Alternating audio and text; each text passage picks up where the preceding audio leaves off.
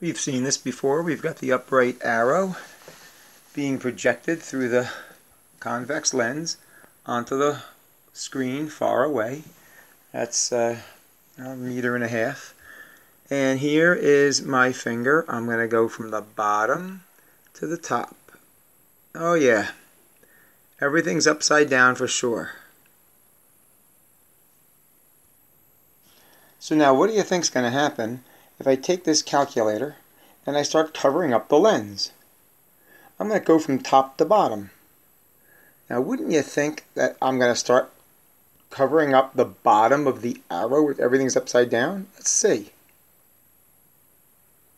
Okay, I don't get this. Half the lens is covered. More than half the lens is covered. Do you see how much of the lens is covered? And I can still see the arrow up there. It's just a little dimmer. It's bright.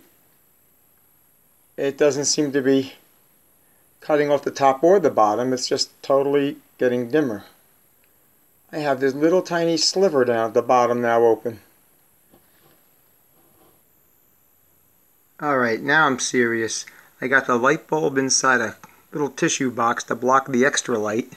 Just the rays are coming straight at the lens. I've got the lens covered with just that little sliver showing. And with just that little sliver showing, I have the whole arrow up there. How's that work?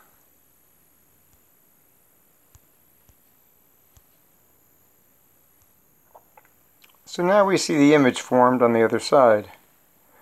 How many light rays do we say? We only have these two, but there's actually many more. Well, here's the third light ray, but there's others. So we only draw the easy light rays, but there's millions of light rays all forming the tip of that arrow. So even if I block all of these light rays out, I still have that bottom sliver which can form the image.